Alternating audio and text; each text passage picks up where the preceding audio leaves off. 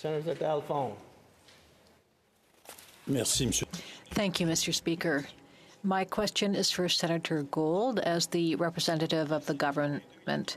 In 1982, Francophones were promised that Canada would finally give itself a bilingual constitution. In December 1990. The translation of text was tabled in the Senate and in the House of Commons.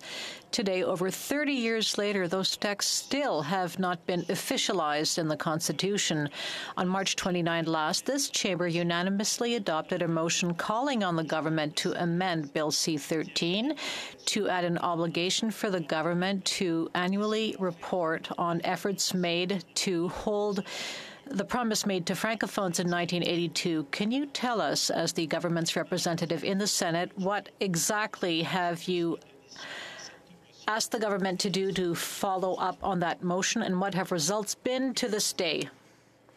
Thank you very much for the question, Mr. Senator. The government always aims to respect both official languages because all Canadians should have access to the Constitution in both official languages.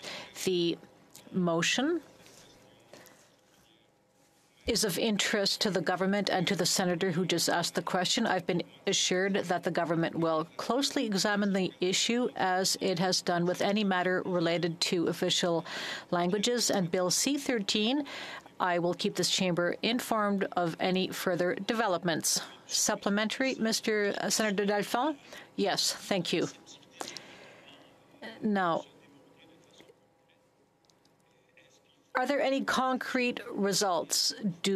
Will we have to conduct another pre-study to ensure that C-13 is indeed amended? Senator Gold, thank you for the question.